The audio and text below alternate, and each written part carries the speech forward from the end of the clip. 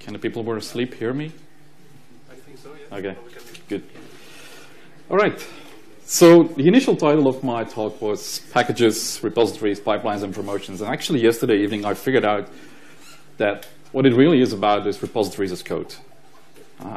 Infrastructure as code, pipeline as code, and this is really about repositories as code. So who am I, for the people who've never seen me? I'm Kris. I'm this crazy dude from Belgium who organizes way too many conferences.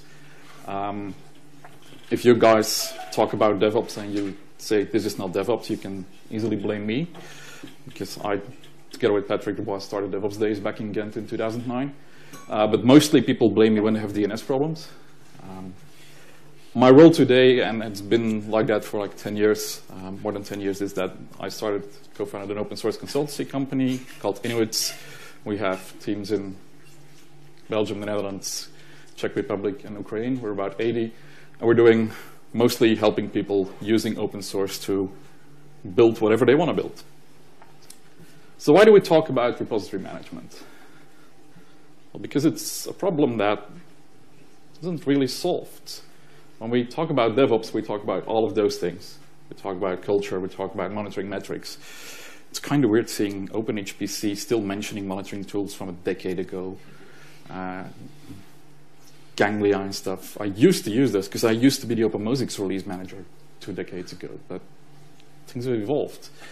And that was what DevOps was about. Talking about automation, talking about improving our tools, going from monitoring sucks to monitoring love.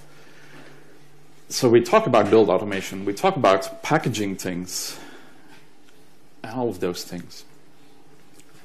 So who's packaging stuff here? A lot of people are. A lot of people are packaging things for different purposes. They package it for inside a distribution. They package it because they're a language.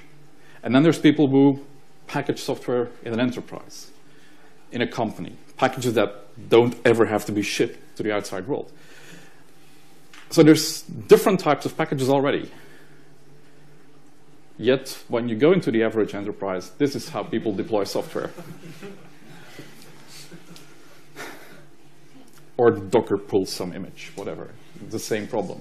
I mean, RVM, our good friends in the Ruby ecosystem, they promote this is how you install RVM.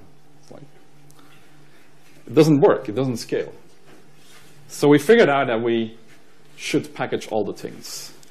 And we do this because, well, KB told us, because we can verify the consistency of a package. Like, has this file been tampered with? Is this file still consistent? We can use it to monitor security. We can use it to monitor dependencies. And we can uniquely identify where a file is coming from. Because to me, there's 3 types of files. There's files that have been packaged that shouldn't be changed.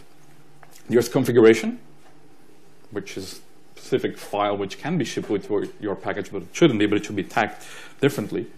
Or there's user-generated data. Log files, actual things that people have uploaded, databases, whatever. And those are 3 types of files you care about. And if you do infrastructure as code, basically the only thing you need to back up is the user-generated data, because the rest should be reproducible. The rest you should be capable of scratching your stack, playing Chaos Monkey, which I wasn't allowed this afternoon in the data center, and just bootstrap everything again and be up and running. There's a bunch of other reasons why we do packaging, like how to ship to weird locations over satellite links, how to do all of those things. But a general consensus for a lot of people is that we don't put config inside a package. Maybe the templates, but config is something you want to manage from another point of view.